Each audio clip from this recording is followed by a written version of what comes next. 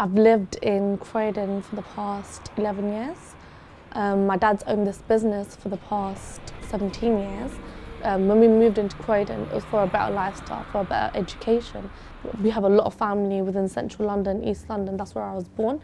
So for us to move out of that whole thing that we were in, like a world of our own, it was hard because we were really close with our family members. So yeah, it did hurt me to know that where I live is looked down upon now. Between what happened in Tottenham and what happened in Croydon, there is no connection. What they did was pure greed. How did you find it on the night of the riot? We found it quite intimidating. There was a lot of people, tens, I would say at least about 70, 80 youths running in and around all this area, going back and forth with bikes and TVs and stereos and stuff.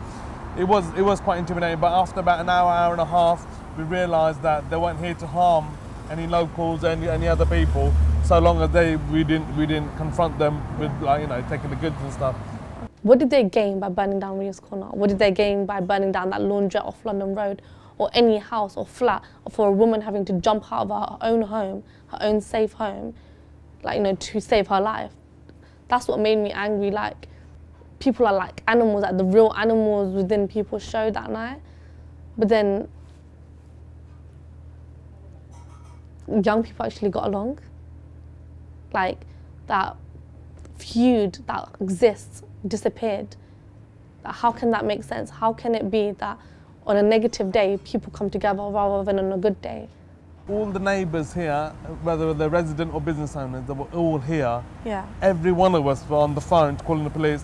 I was on the phone 3 times for 15 minutes on hold to call the police. Nothing, no answer, nothing like that. We saw riot police come by, and they were like, you know, they were here for about literally 10 minutes, and then they went. There's always been that, you know, gap, you know, between young people and police officers of stop and search problems and, you know, human rights, how they're being treated.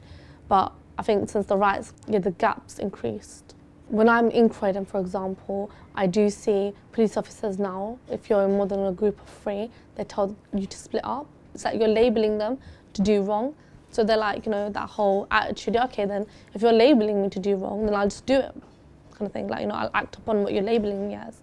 The most disturbing thing was that we did saw parents actually dropping kids off on the main road and making them go parking around the corner, and, you know, waiting for them to pick up TVs and cycles and, you know, putting them in the boot and going home, I suppose. The way I see it, Croydon was respected for its calmness, economic wealth. Now it's just worse than any other borough, actually, because we were highlighted the most. When I'm older, I would like to move out, definitely. I don't think I want to stay in Croydon, but obviously I want to stay in London, but I wouldn't stay in Croydon anymore, I don't think, personally.